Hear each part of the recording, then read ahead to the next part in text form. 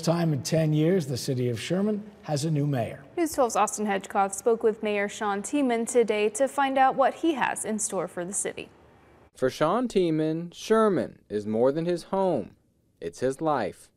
His business is here. His family is here. He's served on the city council for 8 years, most recently as deputy mayor, and now he's Sherman's new mayor.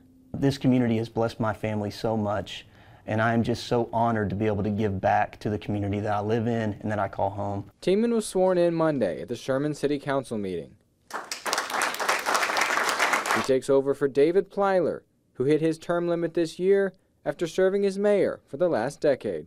I'm excited to get started and to continue the great things that we've got going here. Teamann says his main focus will be on listening to the residents of Sherman and responding to their needs. We need to take care of everything that we have before we move on to new things.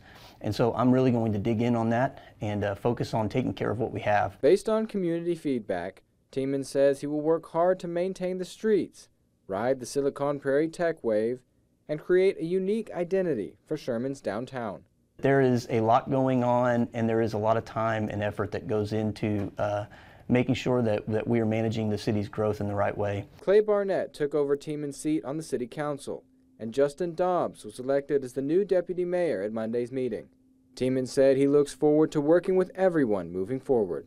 I'm just excited to continue serving and to give that part of me to the citizens and to work on their behalf. In Sherman, Austin Hedgecoth, News 12.